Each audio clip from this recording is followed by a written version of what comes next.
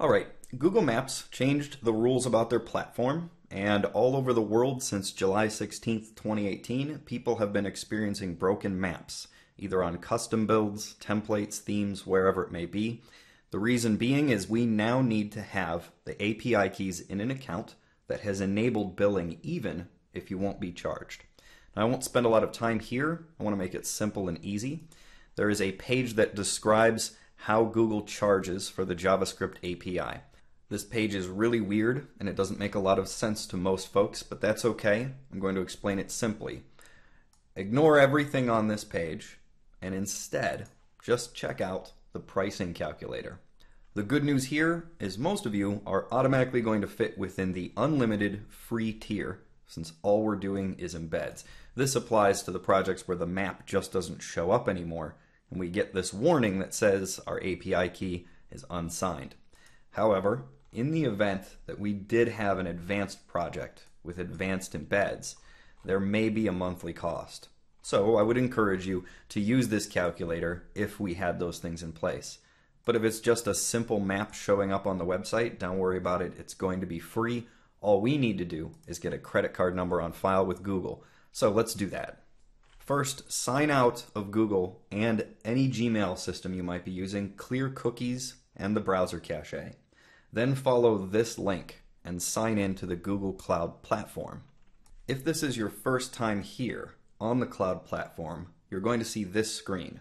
Simply click on Add Billing Account. I will now fill out the information on step 1, which is pretty straightforward. On step 2, I'll make a decision for tax purposes whether I'm an individual or a business. More information is available in the info bubble here. Towards the bottom of the page, only automatic payments can be selected, and it is selected by default. And then here, I simply choose bank account or credit/debit card. I'm now presented with this screen, and I don't need to really tinker with anything at all. I'm simply going to click on Get Started. And this is where it starts to get confusing. There's all this API stuff in here. Ignore all of this and simply head to this URL, which will automatically bring up the Enable Google Maps Platform checkbox. I'm going to simply select Maps and click on Continue. And now I need to create a project. I'll select New Project, and there's some rules. I can only use letters, numbers, spaces, and hyphens, so I can't enter mywebsite.com. I would enter mywebsite-com. Then click on Next. Here is where I must associate the billing account. So I'll simply click on Set Account, and on the next page, the Google Maps platform will automatically enable 7 APIs and create the key. I'll simply click on Next. And there we have it. I've now been granted an API key. Now, I would need to send this to my developers. This is what I'm asking for as your developer. I need this key, simply copy it to the clipboard and fire it on over to me. Now, although I'm done with creating the API key, I still need to do a few more things. So I'm going to click on Done. Now I have a couple options here. I can simply give my developers access to this panel and then let them set up the options here under Secure Credentials. On this Secure Credentials page, there are some API restrictions and application restrictions that need to be entered. Simply put, I would need to enter the website URLs here. So here's how I'm going to do that. First, I need to give this a proper name, API key dash and my website domain. Now I need to create HTTP referrers. So under Application Restrictions here, I'll select HTTP referrers. And I literally do have to type in the proper URLs here. One way I could go about this is by entering the fully qualified URL, http://www.mywebsite.com, and then enter another one for HTTPS, since I need both regular and secure. Another way I could approach this is by using wildcards, and I could type in this using the ***. If I do that, I'll make sure that variations to my domain will work. For example, www versus the non-www version of my domain. When I'm done, I'll have something that looks a bit like this.